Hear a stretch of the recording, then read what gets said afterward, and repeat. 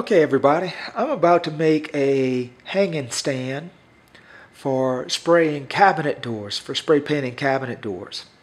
I saw the guy, I forget the name of his channel, but he goes by the Idaho Painter on YouTube, and he's got a lot of good videos about spraying cabinets, and I'm about to start on a cabinet project myself, so I'm going to make the stand that he uses, or something similar at least. And here's a cut list for what I'm planning to do. Now, I wanted this all to be about 6 feet tall and 4 feet wide, and so I played around on Excel for a little while because I like my numbers to be to make sure that I had the numbers pretty good before I started cutting. So in order to make this frame, I'm going to have 2 feet sticking out the bottom of a, let's call this a horizontal T. This is going to lay on the ground with a foot coming out 2 feet before and another foot coming out 2 feet after. Now, if I work up, I'm going to have a spacer, a small piece of pipe coming off of this, and then I'll have another T, and I want this T to be a couple of inches up off the ground, but I want it to be able to join a horizontal stabilizing bar across the contraption here, and I want this distance to be the same as this distance. That seems simple, but I saw that he had 2 couplings that were spaced in the center to allow, and what I'm going to allow is about 1/8 of an inch in the middle, so that if you've got a hanger or something else that you don't want to slide around, there's going to be a little indentation, and that hanger can hang between these 2 couplings and not slide around much.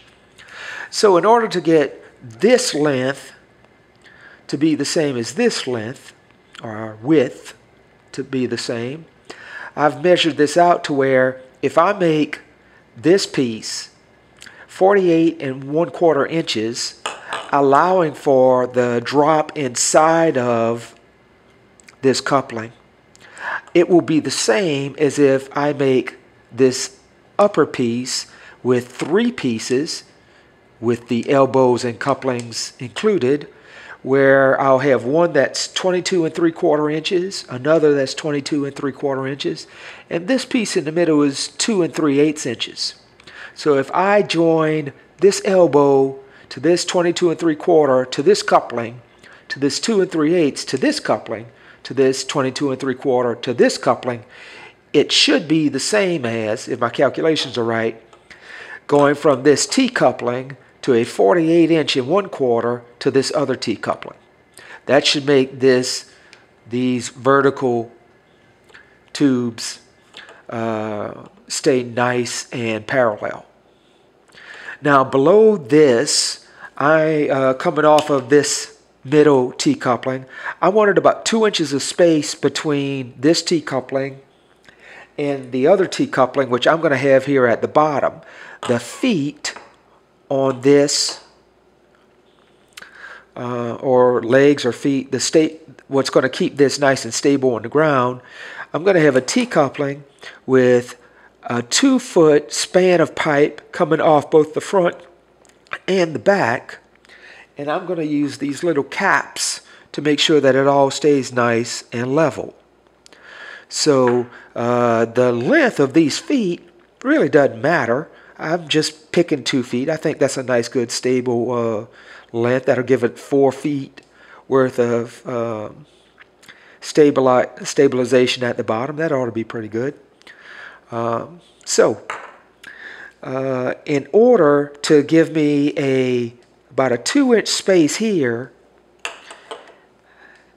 and to make this whole thing about 6 feet tall, I'm going from this T-coupling to a piece that's 3 7/8, then to the next T-coupling on top. So a piece of 3 7/8 is going to give me a 2-inch separation between these two. or I should say that'll look more like that. And then my upper piece, I'm going to cut to 66 and 9/16. And when I add this coupling across the top, the whole contraption should be right at 72 inches or 6 feet. Now, as long as this piece and this piece, and as long as this piece and this piece are the same, and this piece and this piece are the same, it really won't matter. But since I was playing around, I tried to get close to what would make the whole thing 6 feet.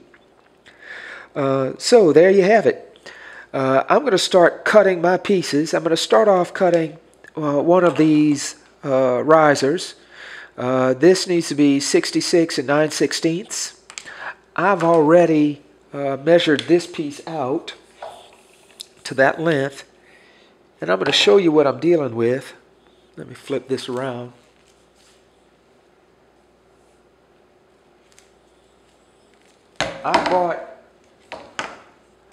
I bought two 20-foot lengths of 1-inch PVC, and I figured that between those two I could cut all of my pieces. Now, I don't have a truck, so I needed these to fit in my car. I asked the young fella to cut these in half. Well, he just eyeballed it and gave me an 11-foot and a 9-foot out of each 20 piece. Well, those 11-foots wouldn't fit in my car.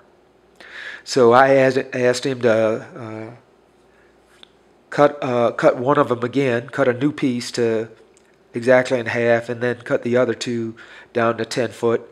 And so that's what I got here. I got 4 pieces that are exactly 10 feet, and I want to cut this first one. I'm going to use this nice little cutter here. Now, this is as cheap as they come.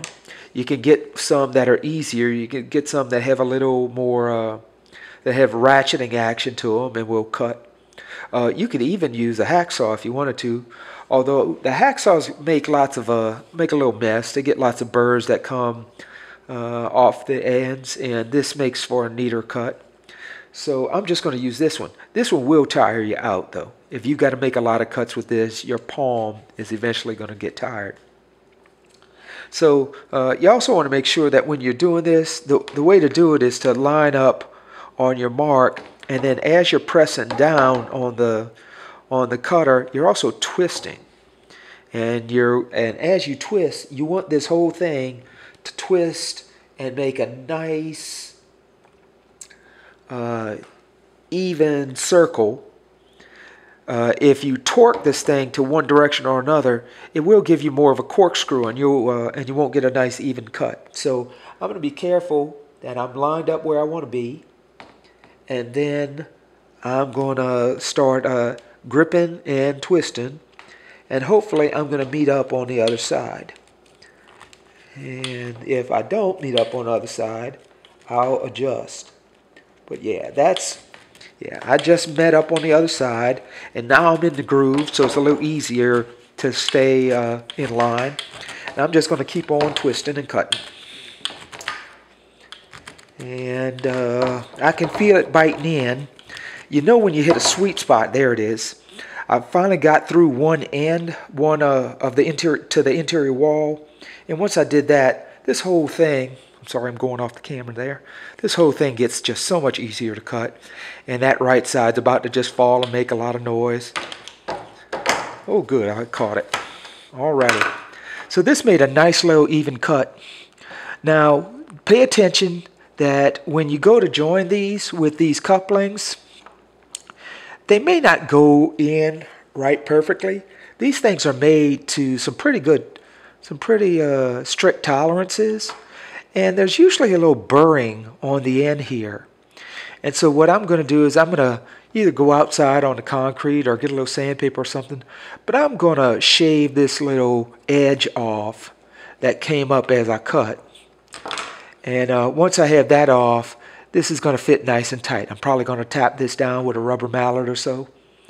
But I'm going to go ahead and do my cutting, and then I'll come back and talk to you as I'm assembling. All right, now, see you in a bit. Okay, people.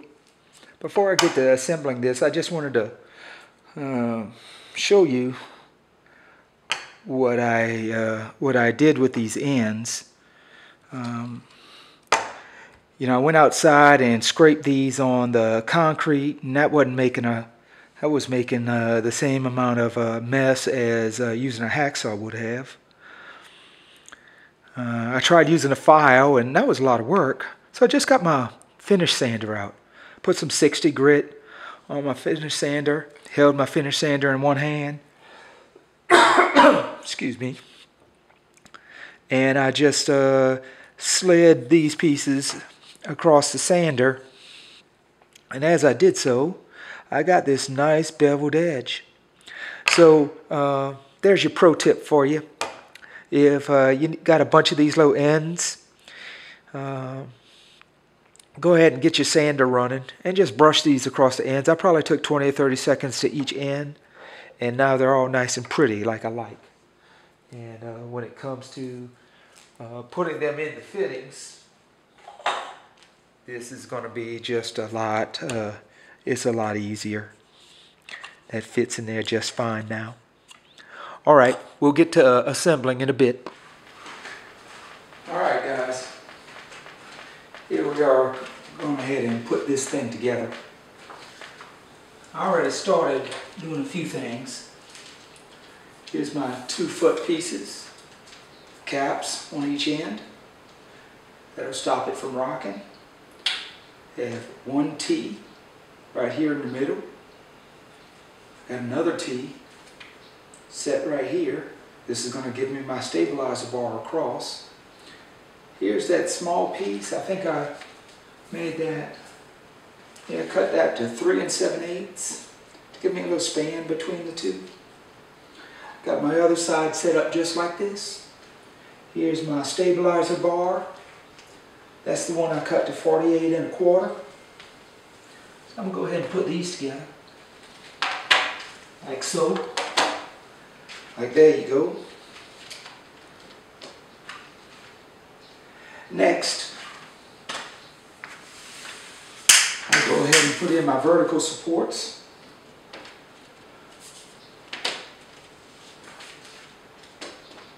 There's 1 and 2. And now I got my upper horizontal. Remember I had my elbows on each end, 2 couplings that I separated and put a small piece right here in the middle. This piece I cut to 2 3/8, and it gave me just about an 1/8 inch, maybe even a little more, to put something in this groove so that it doesn't slide.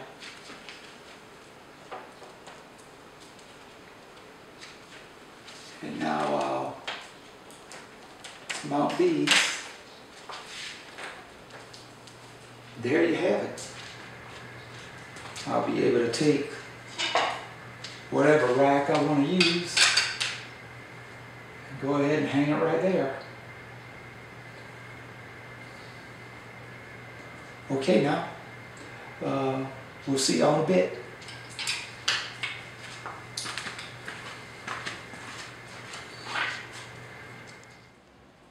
Okay guys, here's the next step.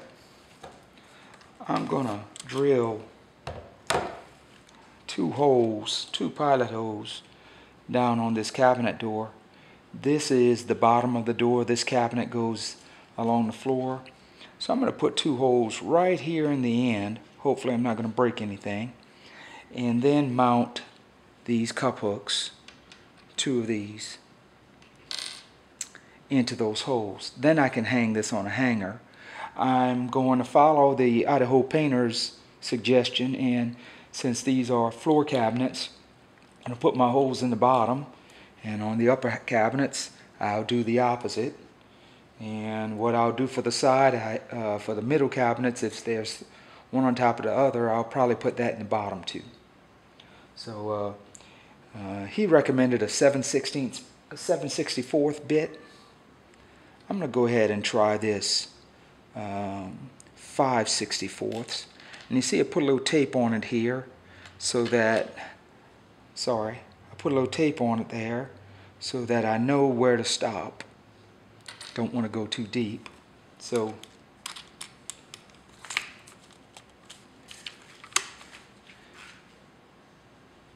here we go with hole number 1.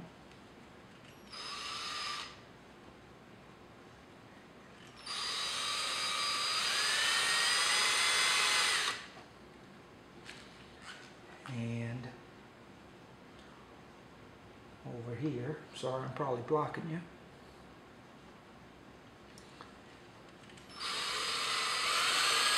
That's hole number 2.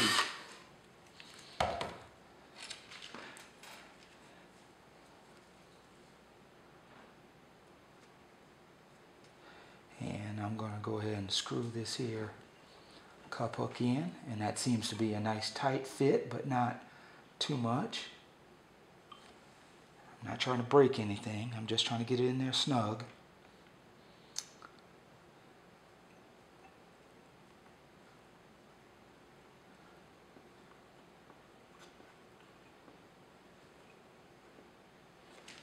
Now